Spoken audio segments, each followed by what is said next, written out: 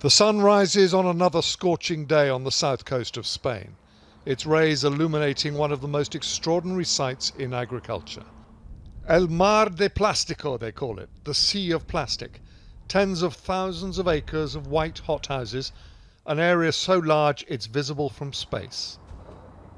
Under that plastic grow the vegetables that fill the tables of northern Europe throughout the winter. Cucumbers, tomatoes, courgettes, here aubergines. And virtually all tended, grown and picked by immigrants. Physical work in temperatures above 40 degrees which Spaniards won't do. And yet it is here in the land of white plastic that anti-immigrant sentiment is radically changing Spanish politics. Juan José Bonilla encapsulates this irony. He owns the business, employs migrant workers, and yet by the end of next week he could be the mayor of this town, representing Vox, the new far-right anti-immigrant party that won almost a third of the votes here just last month. Right now there are hundreds of thousands of illegal immigrants, he told me, and that makes people feel unsafe. What would happen to all these farms that live under this sea of plastic if there were no immigrants?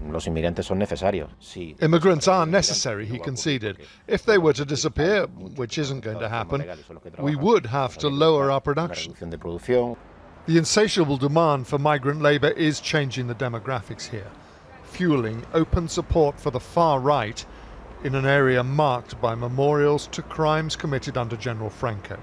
This one in Almeria to 142 Jews and other opponents handed over to die in Hitler's concentration camps.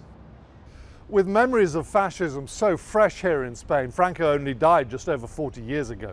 It had been assumed, perhaps complacently, that Spain would not be part of the far-right nationalist surge that we've seen elsewhere in Europe. No one thinks that anymore.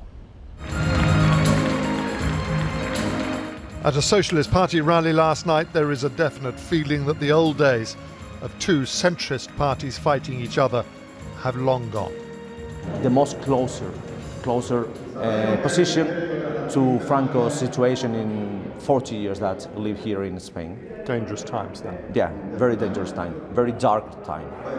Next week's elections may be a good guide, with every chance that Spanish far-right MPs will now join those from Hungary, France, Italy and elsewhere in Brussels.